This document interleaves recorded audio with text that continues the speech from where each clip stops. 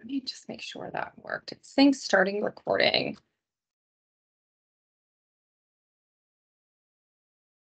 Okay. Great.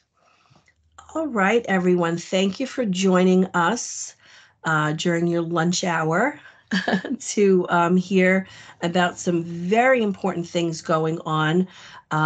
We have a special speaker here today. Her name is Kate Brindle, and she is a senior public policy specialist for farm animal protection with the Humane Society of the United States.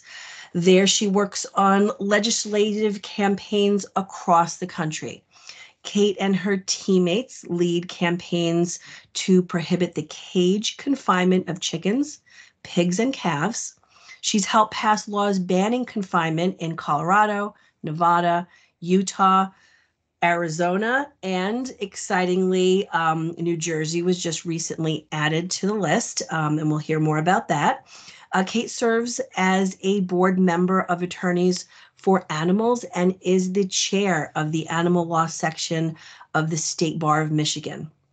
She's a graduate of NYU, which we were just talking about, and of Michigan State University College of Law, where she served as an associate editor of the Journal for Animal and Natural Resource Law and president of the Student Animal League Defense Fund. And we were just talking about how Kate has a real history of helping to give animals a voice. So thank you again for being with us today, and I turn it over to Kate. Well, thank you so much for that nice introduction and for having me. I am going to go ahead and share my screen here.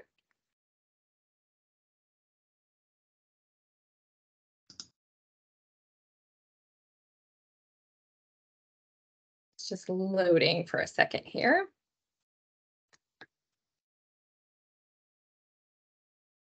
Okay, is everybody able to see that? It's a picture of me, actually. So, okay, great. Well, again, thank you so much for inviting me to join you. Today, I'm going to be talking about the current state of industrial animal agriculture and some of the problems with it, and also the campaigns that HSUS is waging to fight against cruelty towards farm animals.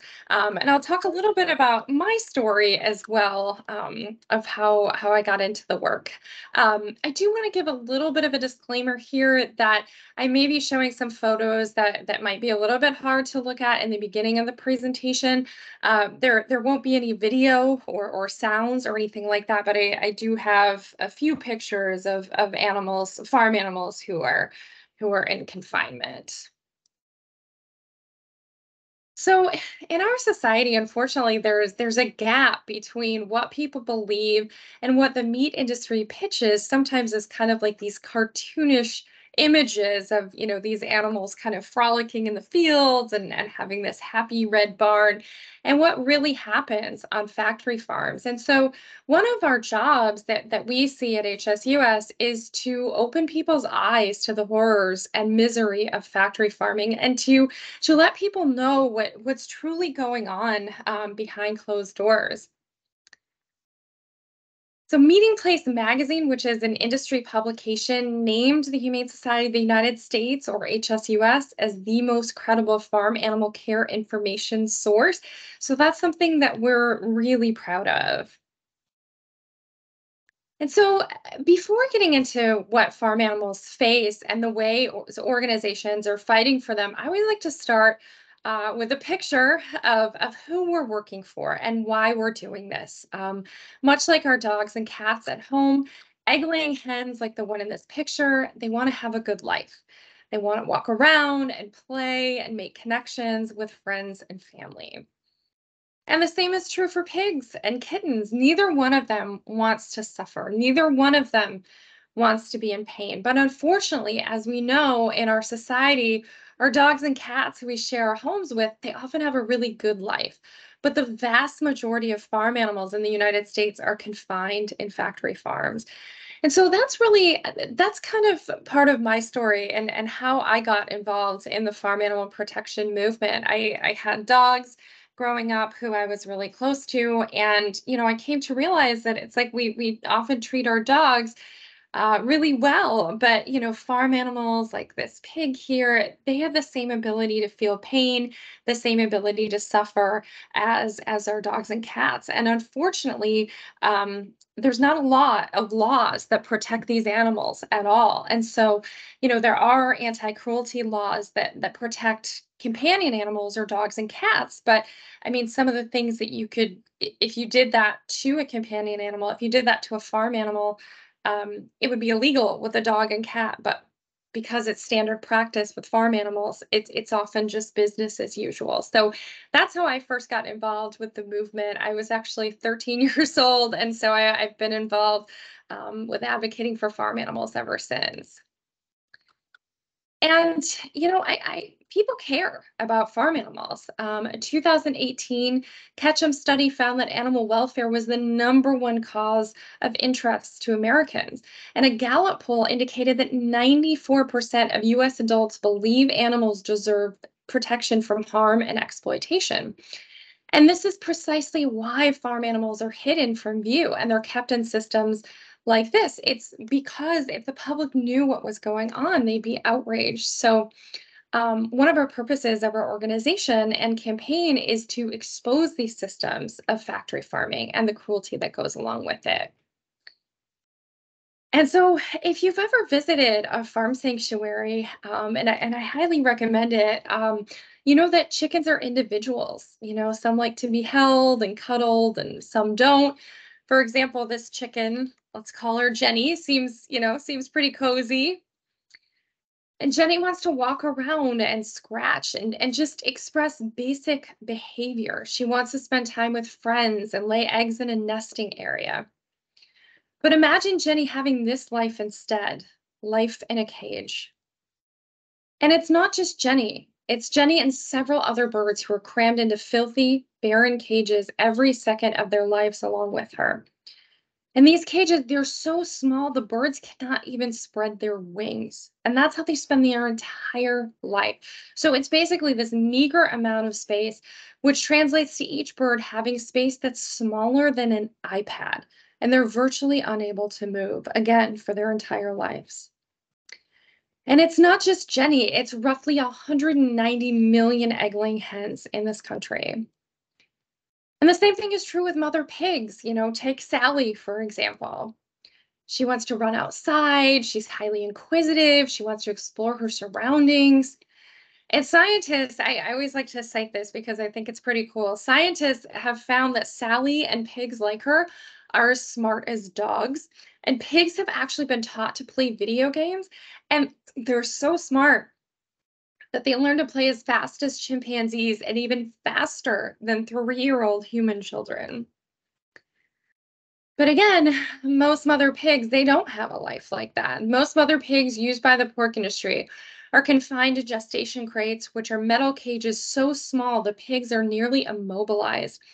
They can't even turn around or take more than a step forward or backward. And because of this lack of movement, their muscles and bones deteriorate. And because these animals, they're so intelligent and they're denied any sort of mental stimulation. So many become neurotic and they start engaging in these repetitive coping behaviors, such as constantly biting the metal bars in front of them. And they're confined in these crates for virtually their entire lives through repeated pregnancy cycles. And essentially, they're lined up like parked cars in confinement facilities. So Dr. Temple Grandin once compared this sort of confinement to if humans had to be confined for almost their entire lives to an airline seat. So while these pictures can certainly be difficult to look at, it's important to remember that this is Sally's life day in and day out. And it's not just Sally's life, but it's millions of mother pigs like her. And so this is why we feel it's so important to fight so hard to get animals out of these cruel confinement conditions. So how are we doing this? And how are we, and I mean, it's not just us, it's a lot of other organizations. How are we taking this on and how are we winning? Well, in a few different ways. So I'll start with our corporate work. we're waging campaigns to get the largest food corporations to mandate changes within their supply chain and adopt cage-free policies for eggs and crate-free policies for pork. And actually, Dr. Kip and I were just talking about how Connecticut-based Subway has a policy. We were able to work with them, and we've worked with over 200 companies all across the country to get policies. And so this is just an example of a lot of the companies that do currently have cage-free and crate-free policies. But we really think it's not enough to commit to going cage-free or crate-free. I mean, it's fantastic when they adopt a policy, but we want to know that these companies are following through. So we're pressing them to do just that. So one of the things we did after a year spent auditing more than 90 of the companies, I'm sorry, of the country's largest food companies, we released the country's first ever food industry scorecard. And basically, what this initiative does is it holds companies accountable by measuring their progress on animal welfare pledges while calling out companies that have yet to make commitments. And so we graded each company, ranked them, and provided a thorough analysis of how they should move forward. And so, kind of using the scorecard as a jumping off point, we then engaged the country's largest food companies about their animal welfare policies, pressing them to do even more for farm animals. And so it's not just food corporations. We also want to ban the cruel practice of extreme confinement of farm animals. And here's a map of all the states where we have waged and won legislative campaigns. So just to hit some highlights here, 11 states no longer allow or are phasing out the use of gestation crates for mother pigs. 10 states have banned the use of veal crates for baby calves, and 11 states ban or restrict the use of battery cages for chickens. And in a big victory, earlier this year, actually, it just happened this summer, you'll see that New Jersey is on there. They just passed a law after over a decade of campaigning to ban gestation crates for mother pigs and veal crates for baby calves. So that was it was a long time in the making, but we were very excited when they finally passed that and the governor signed it into law. But it's not enough to ban the extreme confinement in the production of eggs, pork, and veal. We also want to ban the sale of these products from cage facilities. And we've worked successfully in 8 states to pass laws that ban both the production and the sale of eggs from hens in extreme confinement. So in those states, it wouldn't matter where those products were produced. It would, for example, in Massachusetts has a law. So it wouldn't matter where the eggs were produced. If they were produced using cages, whether they were produced in Massachusetts or outside of Massachusetts, you wouldn't be able to sell in the Massachusetts marketplace if those eggs came from chickens in confinement. And so this is an example of one of our victories. I like to show this because after a hard-fought campaign lasting nearly a year, our state bill to ban the confinement of egg-laying chickens and the sale of eggs from caged chickens became law in Colorado. And this was during the height of COVID. When implemented, this legislation will help millions of chickens per year. And this is a picture of the governor of Colorado signing the bill. And it was pretty incredible because he actually signed it at a farm with free range chickens. So as he was signing the bill, there were chickens running around and being happy, which is incredible. We want to see other signs of success, though. We want to see tangible progress of animals getting out of cages. So because of victories like Colorado, according to the USDA, which is where this chart is from, we and our allies have moved the egg industry from roughly 5% cage-free around a decade ago to nearly 40% cage-free now. We're really hoping to get to that 40% by the end of the year, which is a record high since cages became the norm. And that translates to over 120 million hens each year who will never have to suffer in a cage. And if you look at human populations, that's equivalent to the human populations of California, Texas, and Florida combined. We've also seen the number of mother pigs confined in gestation crates go from low single digits to 38% in recent years. Even economists with the National Pork Board are advising against building facilities with gestation crates, which again is a testament to how far we've come. But at the same time, to make, we want to make cage free progress, obviously, but we also want to reduce the number of animals raised in these industries to begin with. So, right now in the food industry, there's a focus on animal proteins. And we want to balance that out. We want more of an emphasis on plant based proteins, less on animal proteins.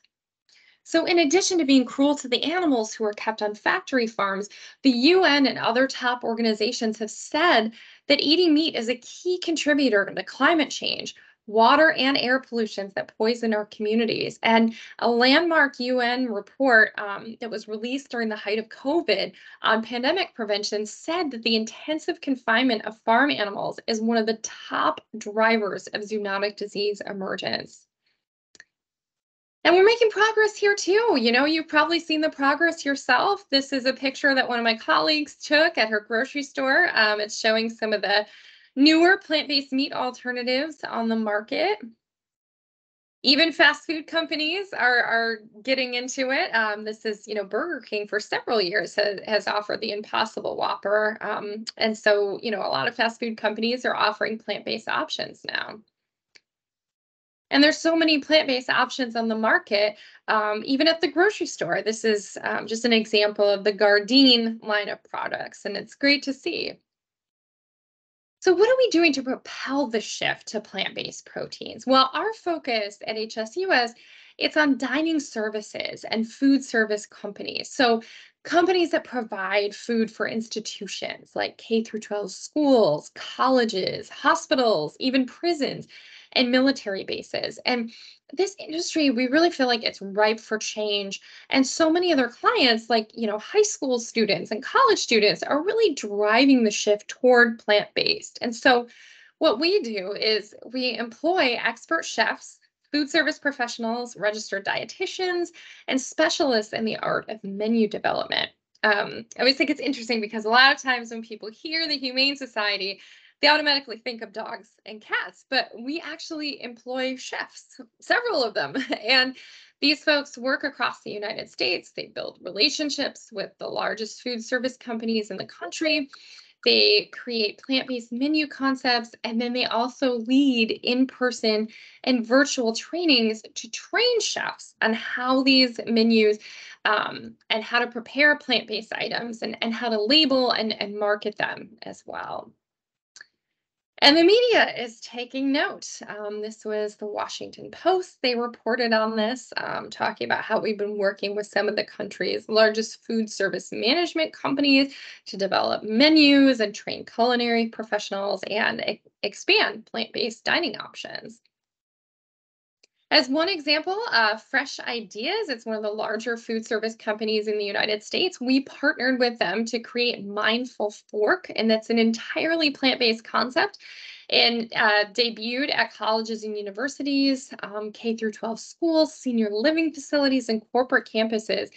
And the Fresh Ideas vice president said that Mindful Fork is now a focal point of their culinary programs going forward. And he noted that Fresh Ideas is committed to eventually providing one plant-based offering for every meat-based option at their accounts. And that's huge because that means half of their offerings will be plant-based. And what we found from the research is that the more plant-based options you have, the more offerings you have, the more likely people are to take them. Even if someone doesn't identify as being vegetarian or plant-based, they're still more likely to try them if you have more options. As another example, we've been partnering with Sodexo, which is the second largest food service provider in the United States. We've created hundreds of plant-based recipes for them, and now Sodexo is working to implement them and to offer these items at thousands of their locations.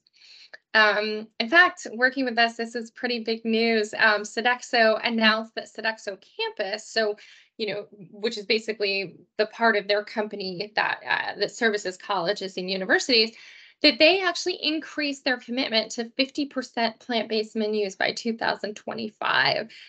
They conducted an internal analysis, and it showed that at least 70% of the company's US supply carbon footprint was related to animal-based food purchases in the fiscal year 2020. So increasing the number of plant-based and plant-focused options on menus is part of the company's plan to reduce its global carbon footprint by 34%.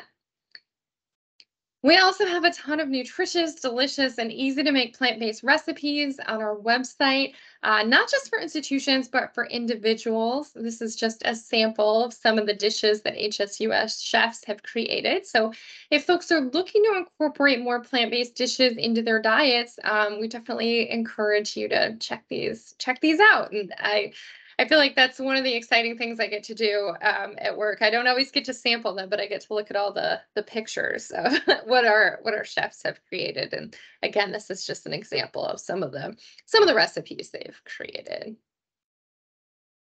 So, in summary, practices like this, they did not come about overnight, but we really believe that they will be relegated to the history books. And one of our jobs at HSUS is to show that these animals, like our dogs and cats at home, deserve compassion and justice. And we're going to keep fighting until all farm animals are treated with respect and kindness. And one day we believe we'll be able to give animals a life that's worth living. And so that's my contact information right there. Please, if we can definitely do Q&A and everything like that now, but if you ever have any questions or are more interested in our work or about farm animals, please um, don't hesitate to contact me. So again, thank you so much for having me.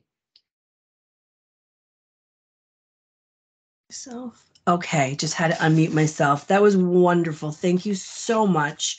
I want to impress upon people what a coup it is to get someone like Sodexo. It is a huge food service industry that works with schools, universities, hospitals, hotels, senior living. So it's really very impactful to get somebody like Sodexo on your side. So congratulations with that. That's a big deal. Oh, The thank other you. thing, yeah, I wanted you to just expand upon a little bit the gestation crates, because I think that sometimes we use this term, it's almost like a euphemism, and it kind of goes over the head of some of our students. And if it's possible for you to just give them a little information about the repetitive pregnancies and what this gestation crate really means, because I think that we're using this term, and like I said, it's almost like glossing over what's actually happening, and I don't think they understand what's really happening there.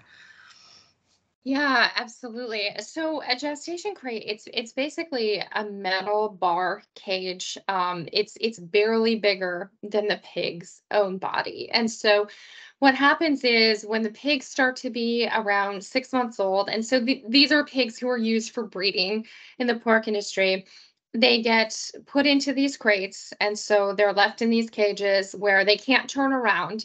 The only movement they have, they can lie down, but they can only take about one step forward, one step back. And so then they're artificially inseminated, they get pregnant, they're left in the cages their entire pregnancy. They're moved to different cages when they give birth to the piglets. After they give birth, they wean the piglets. Then again, they go back into the crates to try where they're impregnated again. And so it's basically 4 years, that's their life. I mean, they don't get a chance. They're not like running around the barn. They're not outside. I mean, they're basically in these crates for nearly their entire lives. And these are intelligent. They're social animals. That's the other thing. They don't get a chance to interact with other pigs. And so that's why I think that Dr. Temple Grandin quote, that's why I always like to share that it really is the equivalent if we had to spend our entire lives in an airline seat, because that's what it's like. And so the laws that we advocate for would ban those type of crates. And so Yeah, so usually what most producers will do when they can't use gestation crates, they'll put them in what's called group housing. So the pigs will actually be able to interact with other pigs, they'll be able to turn around, and they'll be able to actually move. That's fantastic. Yes, and thank you, because I really wanted our students to understand that the life of those pigs in particular are are for reproduction, and that they are reimpregnated on a very regular basis. And so thank you. The other thing I wanted to ask, so we have this really impressive list or photo of companies that have adopted laws or said that they would probably phase certain things out over a period of time, right? Like, so I don't want the students to think that every single company on there has gone cage free, has gone crate free, has gone, free range chickens and that kind of thing. But the ones that are on in that picture have at least opened the door for communications, have at least accepted some level of responsibility, and have said that they would phase them out by a certain time, whether it's 2030 or 2025 Mhm. or whatever. So can you talk a little bit about that? Because I want the students to understand the reality. It was a fantastic list of a lot of fast food, which I'm sure they all frequent on a regular basis, but I want them to understand that it's still a work in progress, and that when you went back with the scorecard, there were some who weren't doing what they said they were supposed to do, right? Mhm. So if we can just Excuse me. elaborate on that a little bit.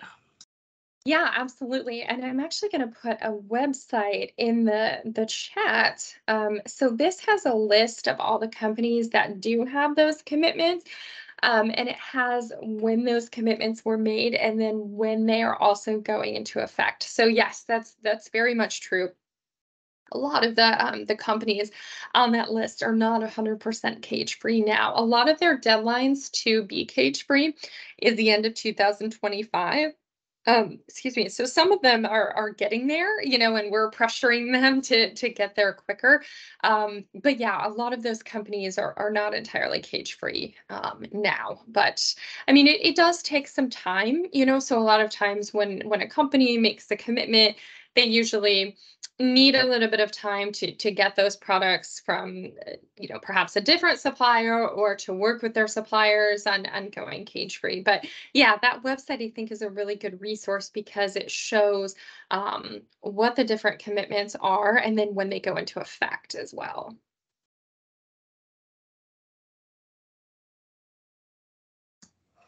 Great. Thank you for sharing that with us. I think something else that you said was also really interesting, because I think that, we have a lot of students online right now joining us, and a lot of them are, still figuring out what they want to be when they grow up, kind of thing. And I think that some of them might have the idea that working for the Humane Society, for example, you have to be an advocate for something, and that's it. So I really like how you can be an attorney, you can be a chef. CT State Norwalk has a wonderful culinary program that students can go through, and so there are options. Obviously, accountants and other people as well. But I don't think that students look at some of these conservation organizations and other societies as some place where they might be able to find a fantastic job from very, very diverse areas of study. Yeah, and it's always interesting. I mean, so our Department of Farm Animal Protection, we're about 20. We have about 20 folks on our staff, but working for HSUS in general, we have several hundred. So, um, It's interesting because, yeah, we do. We have chefs. I mean, one of our chefs used to work for Disney. One of our chefs used to work for hotels. We have someone who works for us who used to be a radio producer, educators, folks who used to be in teaching. And so I really think that there's a wide variety of careers in the animal protection movement and backgrounds. I mean, my background was I was a theater major in undergrad. And so I got really into this idea of, kind of using the arts and using theater to expose some of the problems that were going on in the world. And so through that kind of led me to working at a couple other animal groups. But yeah, I really think that there's not one path to get there. I think that um, there's a variety of paths, if you're interested in working in the animal protection movement. But one of the things I think is important too is to just volunteer and to get involved when you can, because before I started working professionally in the animal protection movement, I did a lot of volunteer work. I still do a lot of volunteer work. So I think getting experience from that can be really key as well.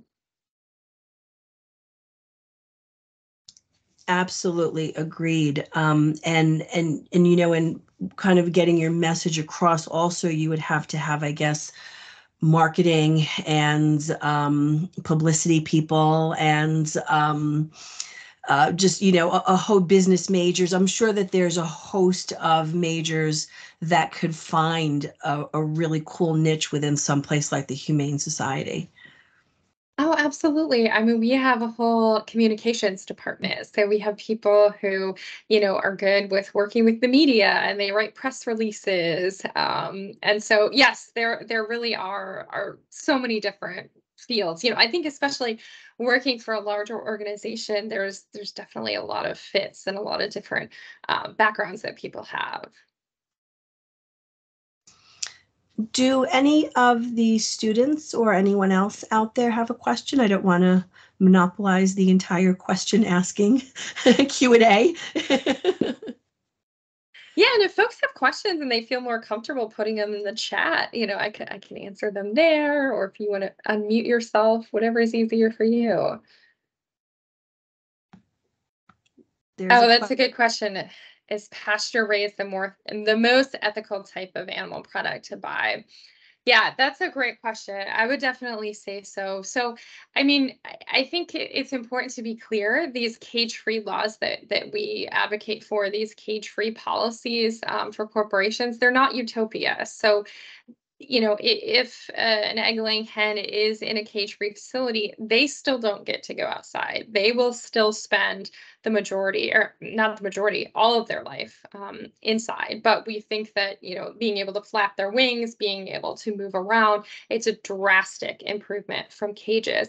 That being said, yes, if you are looking for animal products, I would say pasture raised is the best because that means they actually get to go outside and they have a lot more space.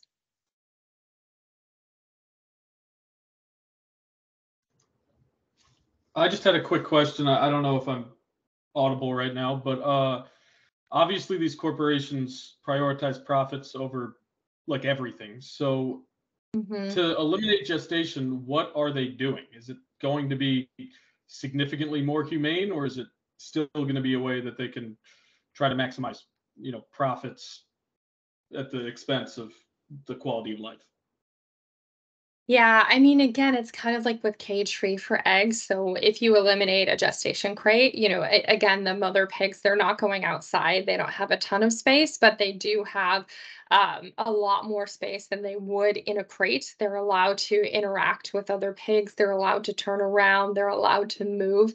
And I think that one of the things that has allowed us to be successful with working with the corporations and with legislation is that when we approach corporations, a lot of times we'll point to these laws that have been passed where these states have banned extreme confinement of farm animals. And we'll say, look, there's a market for this. This is the way of the future, and the future is cage free. And so I think that a lot of the laws that have been passed have actually helped companies come to the table because they see that 15 states ban some form of extreme confinement. And so I think they see, oh, this is this is what's happening. So, but again, it's, for mother pigs, it's not perfect, and we certainly acknowledge that, but we think that being able to turn around and be able to interact with other pigs and actually be able to move is significantly better than being in a cage.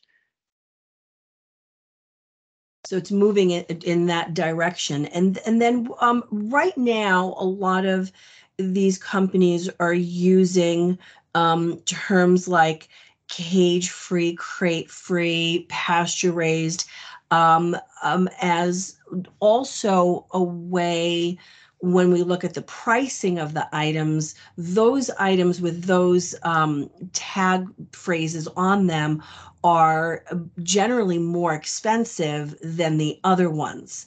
And so, in order to really encourage people, look, we all have a conscience, and people want to basically, for the most part, do the right thing, and educating people about some of the realities of factory farming is huge, but we all have a budget as well.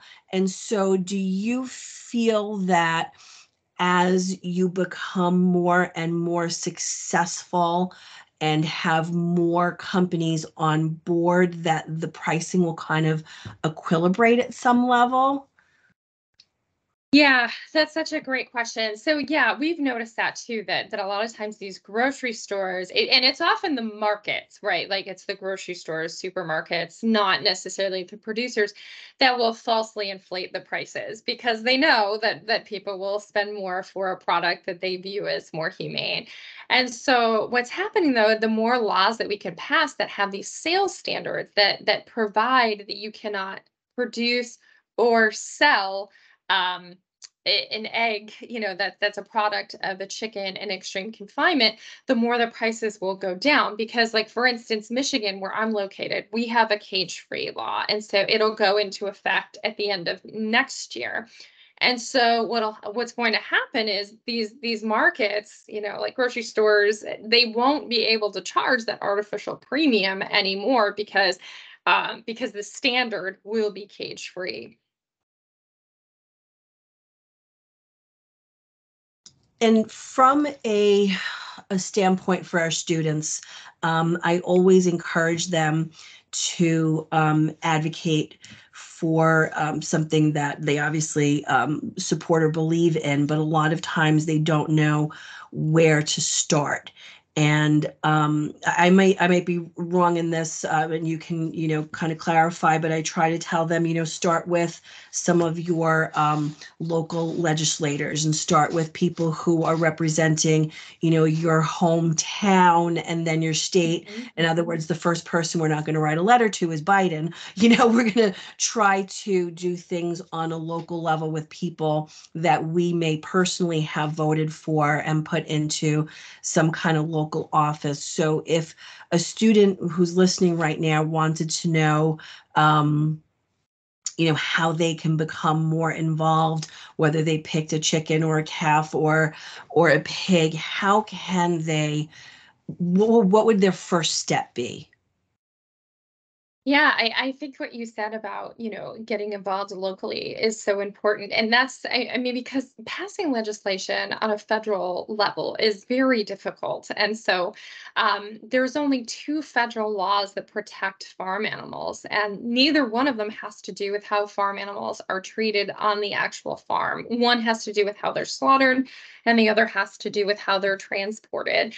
And what's important to know, chickens and other birds who make up like 98% of the animal products that we eat in our country, they're exempt from those laws. So working on a local level is a lot easier. And so in Connecticut, actually, HSUS introduced a bill last year, and it'll be introduced again this year, a cage-free bill. So if there's ways that you want to get involved with that, you can definitely email me. But I think too, if there's a student organization on campus that advocates for animals, I think that's a great way to get involved. And if there's not, you could start one. So that's, I was really involved in college with student organizations. And, I think that's a great way to start getting involved, and to also, connect with some of the local state groups and see what they're doing, and see if if they need help with things.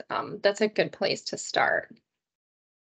Okay, I am the faculty mentor for the Environmental Science Club, and maybe, look, we can link it, obviously, as you pointed out, to climate change and a lot of other environmental issues.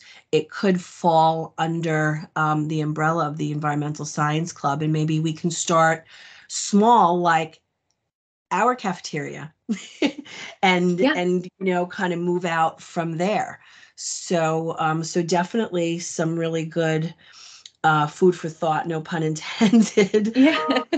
But I think it's really, really important for everyone listening right now, in particular our students, who I always think of as the next generation, to understand that there are some laws in place, as you mentioned, to help protect companion animals like our dogs and cats. And if you neglect or try to, encourage them to fight and these kinds of things, you can be heavily fined and even serve jail time. Yet the animals who are going to be our food are treated horribly. And so I think that we need to educate more people about what's actually happening in the food industry, and maybe that's where, look, you bringing you and inviting you and your story and your organization, bringing that into our classroom is major, because we have 24 other people on here besides you and myself that we've hopefully given some information that didn't have before. And maybe we just ask that each of you go home and talk to your family about some of what you learned today, and kind of educate people that way. And that could be the start of something as well. Anything else that you could think of in terms of, because I know sometimes when we come off these lectures, we're all kind of fired up, and I want students to have an outlet. Yeah, well, I think what you mentioned about, working in the cafeteria, I think that would be fantastic. It's like you can work in cafeterias to get a cage-free policy, to ask that cafeterias only serve cage-free eggs. There's also working with them to get more plant-based options. And so I think that that's a really great thing to do. I know that one of the things I worked on when I was in school is that we had plant-based milks, but nobody knew about it because they like kept them behind. And so like behind the counter. And so, to let people know, to have signage saying, we offer these things, you just have to ask. Um, I did want to answer a couple of questions in the chat too. Is that okay? Or Yeah, okay. absolutely. One of the students wanted to know about how many times pigs were impregnated during their lifetime there. And you had mentioned already that it is artificial insemination, but about how many times? Yeah, so pigs usually start being bred when they're about 6 months old, and then the gestation period is 4 months.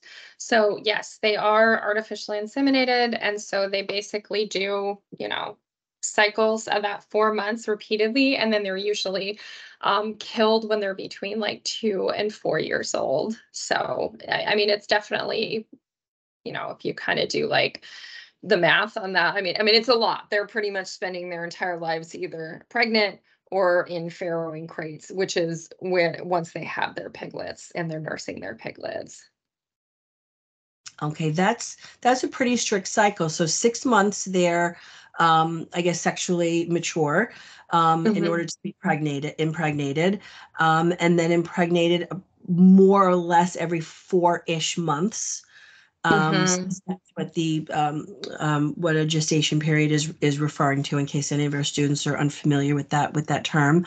And that is repeated every 4-ish months until they're slaughtered at, did you say 2 years old? They're usually between like 2 and 4, depending on how 2 to 4. productive they are. So, a pig who is having lots of litters will probably be kept alive a little longer. But if the pig is not producing as many litters, they'll probably slaughter her sooner. Okay. And then another student had a question about things that are meats that are labeled as kosher and what that's specifically referring to. Yeah, so my understanding of that is that it does have to do with slaughter methods and not necessarily the treatment of the animal before they're slaughtered. That was my understanding of it as well, that it was laws governing the actual killing of the animal, not necessarily how they were raised up until that point. Hmm. Great Yeah, and question. I mean, sometimes labeling, unfortunately, it doesn't always. I mean, I think sometimes it's hard to tell too. Like, here's an example: is I think sometimes if we're looking at like free range animals, it sounds good, but really all that means is that they have to have a door to get outside. But sometimes, I mean, when you're talking about thousands of animals, like in chickens in particular, I mean, if they're at one end of the shed, because a lot of times these barns they're more like sheds, are they even going to get out of the door? Are they even going to get out of outside? So some of these labels, they're they can be hard to understand, and sometimes what they sound like they don't always mean. So the reality of what some of the labels are, they sound much nicer than some of them are. Yeah. Yeah. I mean, like I said, even with cage free, I mean, all it means is that they're not in a cage. It doesn't mean that they have outdoor access or anything like that. It just means that they're not confined in a cage. Okay. I think, guys, we have a lot of information, a lot of things to think about, hopefully a lot of things to share with other people in our lives. And if you are interested in going further with anything that you've learned, you have both Kate's email address, which she shared with you earlier, if you want to join on a larger level. And if you wanted to start with something at CT State, Norwalk campus, or in our Fairfield County, maybe you reach out to me and we try to put something together through the Environmental Science Club. And if I'm sure Kate's willing, if we have something we come up with, maybe we can bounce it off of you and get your expert opinion on how we want to move forward with something. Absolutely. Yeah, I'd be happy to. And I just put my email in the chat as well. Great. Thank you so much. I really appreciate all of you spending your lunch hour with us. Thank you. And thank you, Kate, for spending your time with us.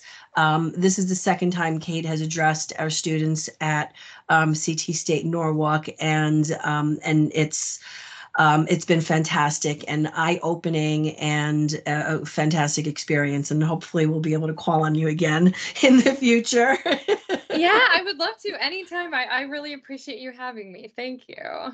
Great. Thank you, guys. And I will share this this recording. Thank you for recording for us. And again, thank you for being with us. Enjoy the rest of your day, everyone. Professor, Thank you. Take care. should we email you for attendance purposes or anything? Um, Kate took some screenshots, and you're going to provide a photo and your write-up as usual for any extra credit item, and you email that to me and let me know where you want the extra points. Okay, thank you, Professor. You're welcome, Andrew. All right, guys.